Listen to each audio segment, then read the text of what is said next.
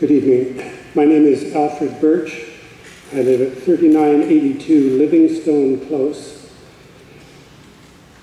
I'm a Saanich landowner with part of my property in the EDPA area. I'm also part of the new and growing Saanich Action for the Environment, or SAFE. I'd like to thank our Mayor and Council for hosting this second Town Hall meeting. This is not only an opportunity for people to express their concerns, but will hopefully be a step toward building a more positive, respectful, and constructive dialogue around protection of our environment in a fair and balanced manner. To begin, I would like to say that the main reason my wife and I purchased our home is because of its beautiful setting adjacent to a Saanich natural area and an ephemeral stream. Our property includes some buffer area for a Gary Oak stand on neighboring properties. It also includes a covenant on a beautiful mature maple tree. And we're happy to abide by those controls and to do our part little by little in controlling invasive blackberries. We were happy to learn about the introduction of EDPA. We have no opportunity or desire to subdivide our property, and we value this added protection for the character of our neighborhood. Conversations regarding EDPA with our immediate neighbors have been mostly positive, although there is a need for more information. I believe we are like the great majority of the 2,200 Saanich landowners with EDPA property. We feel the program is a benefit, not a burden. We have no problem in seeking advice from Saanich staff about appropriate activities on our property. Second, I want to say that I spend a great deal of my time volunteering with one of our local land stewardship organizations. Organizations such as HAT, Peninsula Streams, the Land Conservancy, the Greater Victoria Green Team, various park friends groups, and the CRD mobilize thousands of hours of volunteer time each year to control invasive species and carry out other restoration work around the CRD on both public and private land. Saanich's own Pulling Together program mobilized over 13,000 hours of volunteer time in 2015. Many of these groups also provide advice on gardening with native plants and other restoration activities, and they work with schools in hands-on environmental education. These groups are made up of people like me who care deeply about protecting the environment and would be greatly concerned if Saanich backs away from its natural area protection programs. We're being called harmful eco-activists, but we believe that getting out and serving our community is better than name-calling. My third point has to do with land values. We all know that land values are rising in Saanich, in part because this is an attractive area in which to live. There has been some fear and misinformation created around the effect of EDPA on land values. I believe this is partly has to do with a small number of landowners who are seeking to increase their financial returns from subdivision. Please remember that EDPA does not stop subdivision, but it does place appropriate limits on the number and placement of subdivided lots. I realize that landowners have a right to protect the value of their properties, but must the rest of us suffer the loss of beauty and amenity values of our neighborhoods for the sake of thousands more dollars for some landowners and developers? I want to congratulate Saanich for undertaking a professional study of the economic impact of EDPA. I hope that those who say they are in favor of science-based policy will pay close attention to the results of that study. And finally, I would like to say that there's more involved here than fighting over saving or killing EDPA.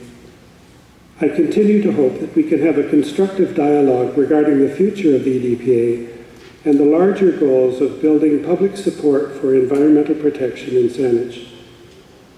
I have personally taken steps to meet and discuss the issues with the Citizens for Responsible EDPA. I think more dialogue is needed. We need to listen honestly to the concerns of landowners as well as to the concerns of those who love our natural environment and want to protect it. Thank you, Alfred. Thank you.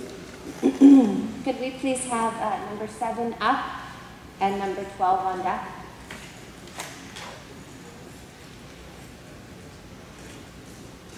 Good evening. My name is Joan Hendrick. I live at 4328 Prospect Lake Road. And I'm here, I'll be very brief. I want to thank you for the opportunity to make a comment. I have sent letters to Mayor and Council also in support of the EDPA. I really would like to echo what Peter, I don't know Peter myself, but what Peter said and Eric, two previous speakers. I think they put it very eloquently, the concerns that we have, the slow erosion of special places in Saanich. You have an opportunity to protect a bylaw that I think has probably been doing a very good job. There may well be an opportunity to make some minor changes to work with people who have concerns, but bottom line, I think you have a bylaw that is and can work very well, and I would support maintaining it and perhaps taking a closer look, but removing the bylaw I don't think is the answer, and I think you would find a lot of people feel the same way. But I want to thank you for the chance, and I wish you luck in making your decision. Thank you. Thank you, Joe. Invite number 8, please, and number 13 down on deck, please.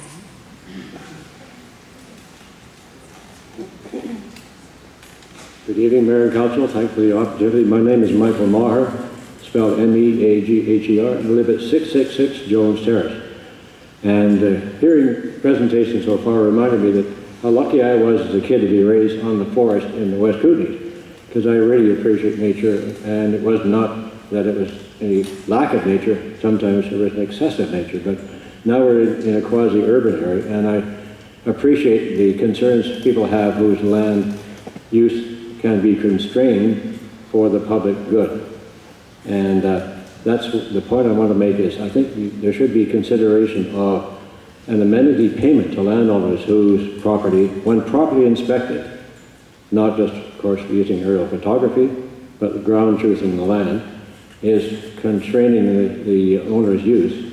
And secondly, could there be, and the inspection I think should also be done by the Senate, our taxpayers, because they are taxpayers, we are all, and constraining their use and so on without proper ground truthing would be, I think, unwise and really improper. So those 2 points are all I want to make, although I certainly appreciate the intent behind the bylaw, because as a member of the Gary Oak Meadow Preservation Society, I've learned how incredibly complex that composition is, and others that are ancillary to it. So you probably know you're sitting on a real biological sort of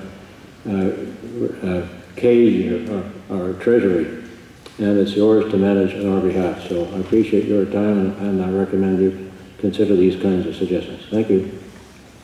Thank you, Michael. I'd like to invite number 9, please, and number 14 to come down on deck.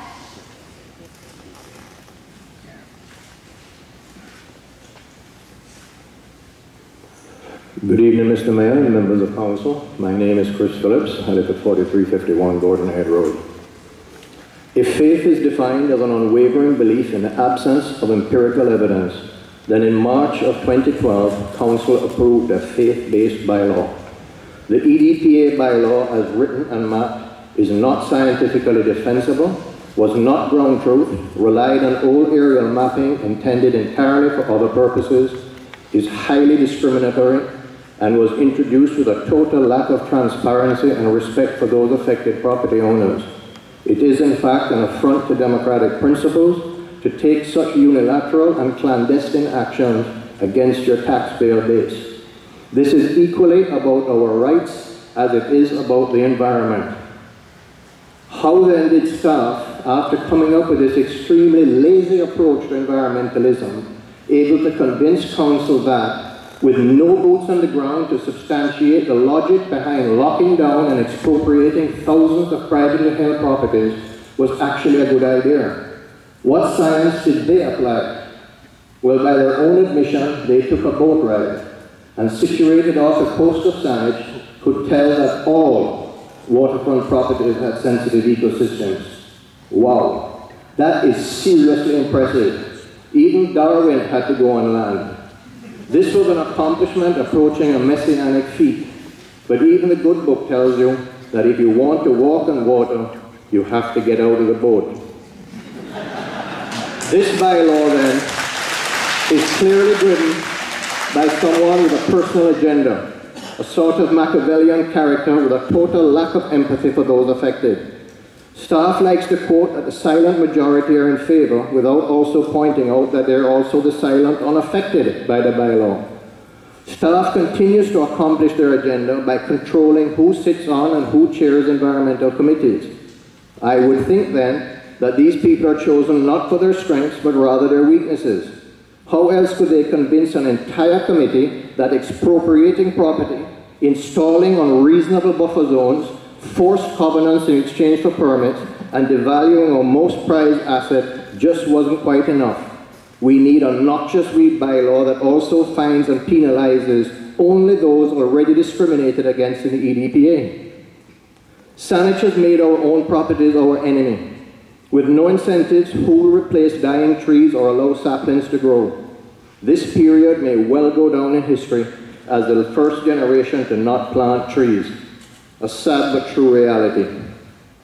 It is very clear that this bylaw has met resistance, yet staff continually tries to convince council that only 20 or so people are upset, and most of those don't quite understand what the bylaw is trying to accomplish.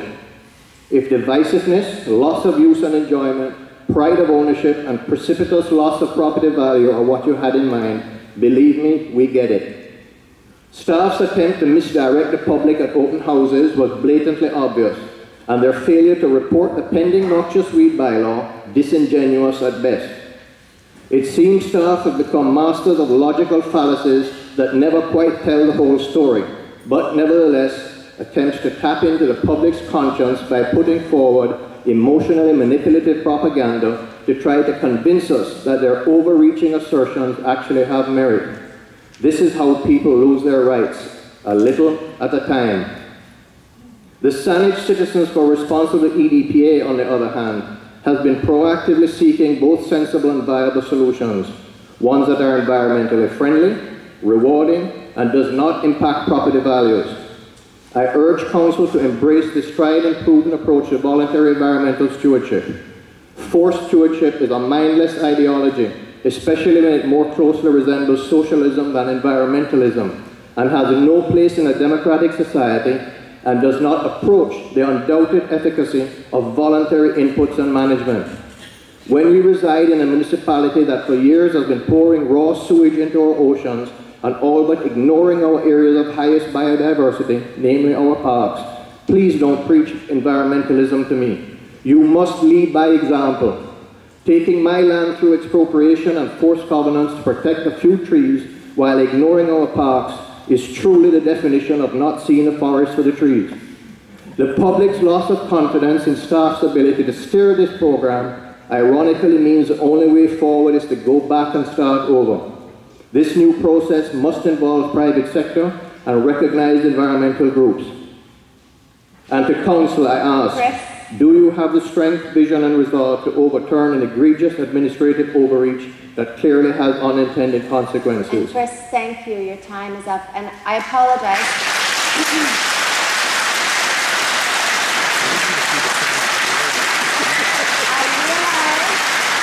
I realize a little late that Chris's page was in front of the light. So from now on, if I notice that you're not noticing the light and getting your 1 minute time, I'll interject and just verbally let you know so that you can know where you are in your time. Okay? And just as a note, and as I said at the beginning of this process, remember that the feedback that you're giving and the input that you are sharing with Council and is better heard when it is focused on the issue at hand and is not criticizing or accusing or blaming specific people.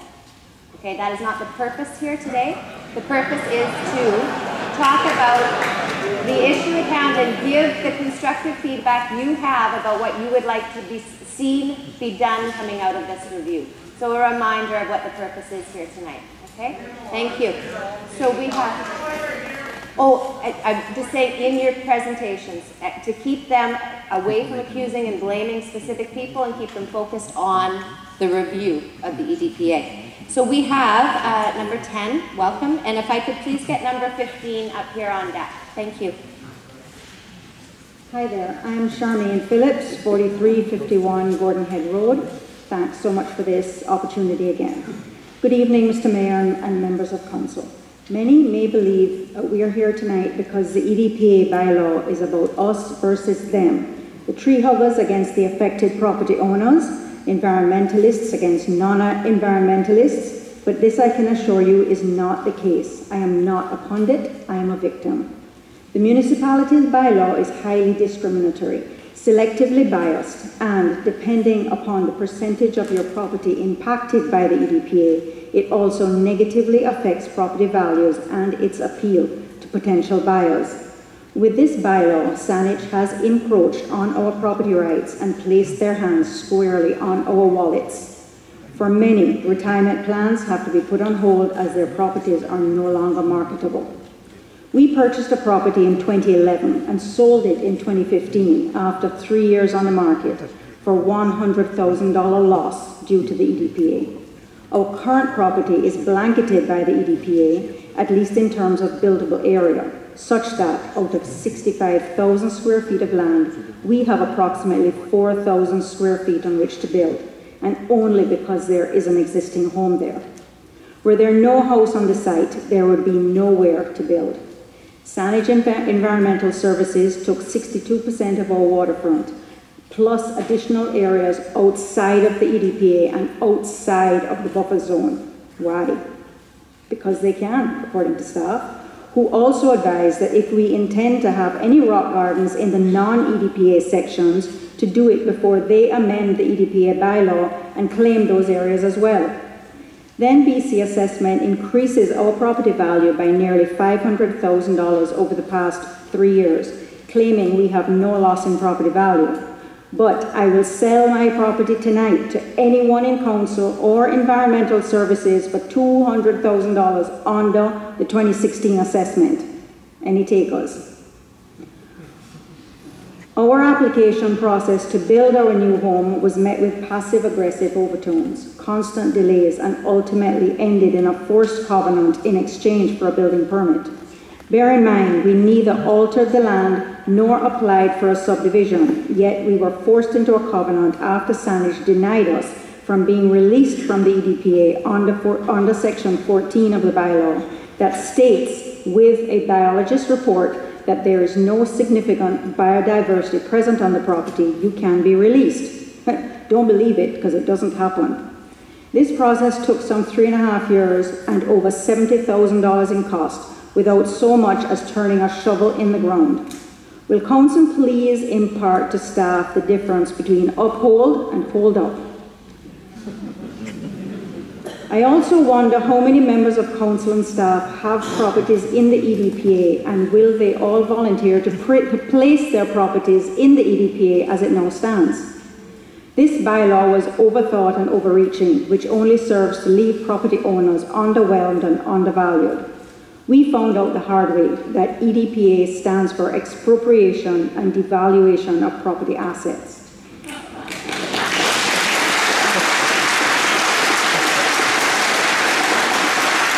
The municipality must stop discriminating against a few and embrace a more holistic voluntary stewardship program for all, including Saanich itself. To exempt our parks from the same level of stewardship that you're forcing on private properties is truly like having a snooze button on a smoke alarm. Wake up, Saanich. This bylaw may have had good intentions, but its implementation has produced unpalatable results. No one here objects to protecting the environment. Just make absolutely sure that there is something to protect and we're not locked down just because a map says so. Saanich Citizens for a Responsible EDPA have worked tirelessly to find a solution. I too believe that voluntary stewardship, as proven in other jurisdictions, is the way forward. Many property owners who would have otherwise sought other avenues of action have instead placed their trust in this society and in the belief of voluntary stewardship. This is not us versus them. It's about proper science and property rights. Let's hope this time around Council does what's proper and gets it right. Thank you. Thank you, Sandy.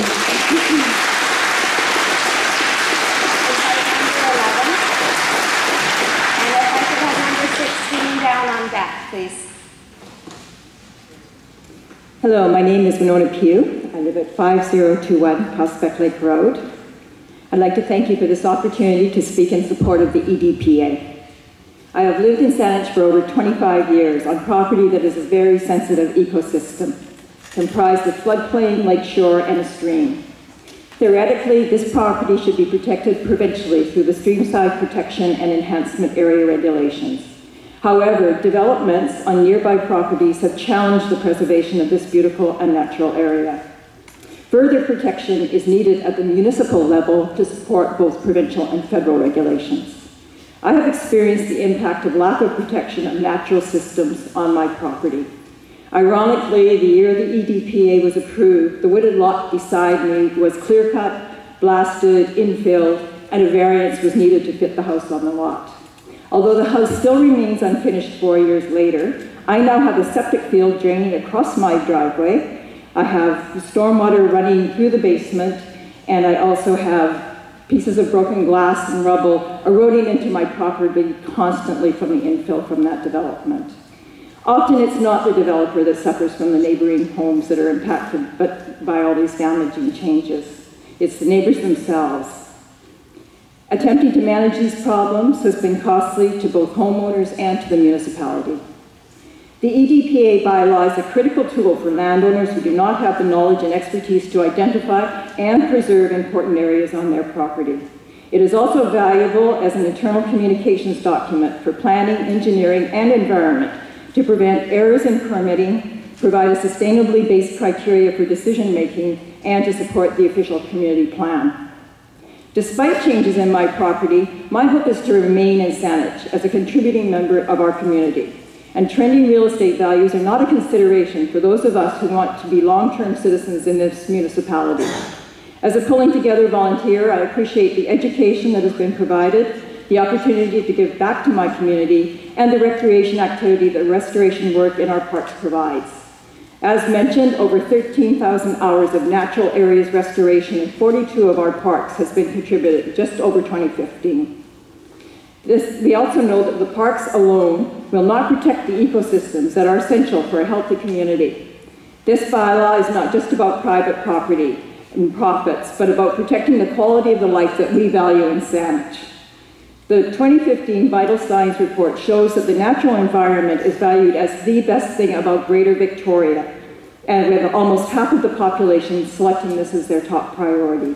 In your 2015 message, Mayor Atwell, you described the Saanich vision as Saanich as a sustainable community where our natural, healthy environment is recognized as paramount for ensuring social well-being and economic vibrancy for current and for future generations.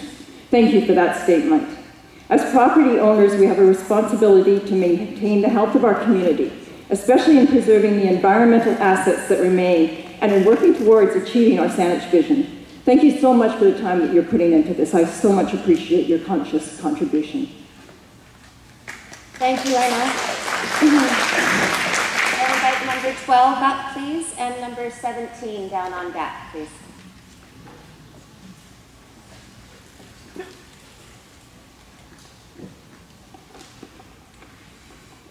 Your Worship, member of the Council, my name is Richard Suen. My family and I live at 4835 Spring Road. We moved to Victoria 6 years ago. We bought the present house in August 2014. We were not informed of the new bylaws regarding EDPA. We only found out when we were notified of the first open house last year. Our house is on 5 acres of land. There are quite a few Gary oak trees on our property, so a large part of our land is under EDPA. We love the Gary oak trees. We will certainly do our best to preserve them. We love nature That's why we choose to live in a rural setting. We have no intention of subdividing. One of our concerns with the 10-meter buffer zone, our driveways, our retaining walls, our garden, and parts of our house are within the buffer zone. They would need regular maintenance, repairs, and occasional upgrading. Should a damage occur, like from falling trees in a windstorm, a flash flood, or a fire, it would need to be repaired fast. From what I heard at the recent open houses and public hearings, we are not allowed to do anything. We must first apply to the city for permission. There are no stipulations in the bylaws to ensure that the applications be dealt with promptly and that no applications be unreasonably denied. So the application might be neglected or ignored, and the approval could be very time-consuming or denied. There is nothing much we can do about it. We are at the mercy of the city staff. What are we going to do in the meantime? If parts of our house is destroyed, where are we going to live? How are we going to protect our belongings?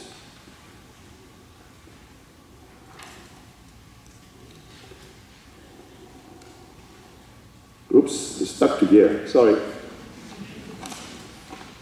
My other concern is financial.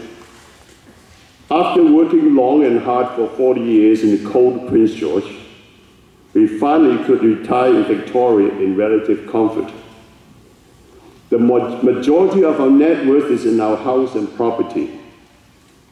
If the lending institutions become aware of the new bylaws and do not like the restrictions on our property, they may refuse to remortgage our house and call our loans. If we are forced to sell, how much has the value of our property depreciated because of the restricted use of our land? How are we going to sell our house with all these restrictions and uncertainties and at what discounted price? The city staff at the first open house told us that the property value would not be affected by the bylaws. I find this hard to accept. It simply defies logic and common sense. One cannot rely on past transaction records because only now is it becoming apparent to the purchasers, the realtors, and to the lending institutions of the financial implications of the bylaws. If I knew what I know now, I would have offered a much lower price for my house, since I no longer have free use of almost half of my land.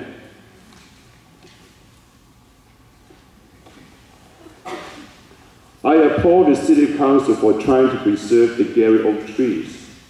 We love these trees too, perhaps more than you, because we choose to live among them.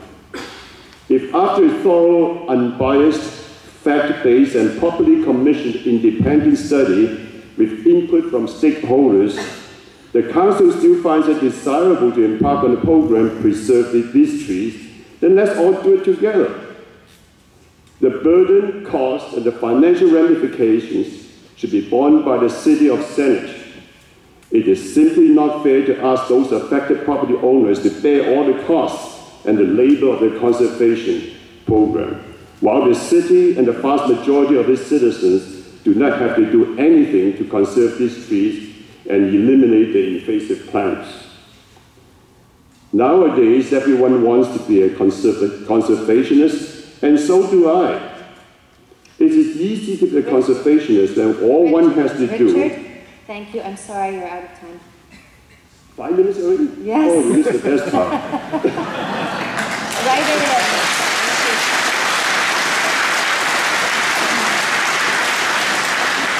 Invite number 13 up, please, and number 18 to come down on deck. And folks, I am going to start just interjecting when the amber light comes on so you get that there's a minute there. My name is Mary Haig Brown. My address is 237 Meadowbrook Road. And I'll say right up front that there's an EDPA on my property, and I am delighted. I think it's an extremely important piece of legislation, and it has been carefully worked out. So I'd hate to see, and I'm going to say it, please do not do anything to the EDPA. Think some revisions if you need, but do not remove it while you're doing the revisions. It's extremely important. I did get a letter from some people who don't think the same way I do. They suggest voluntary land stewardship. I mean, if you're volunteering to do it on your own land, nothing's stopping you from doing it now. So I don't think we need to do a big frou-for-all to get that going. It's, we're all allowed to volunteer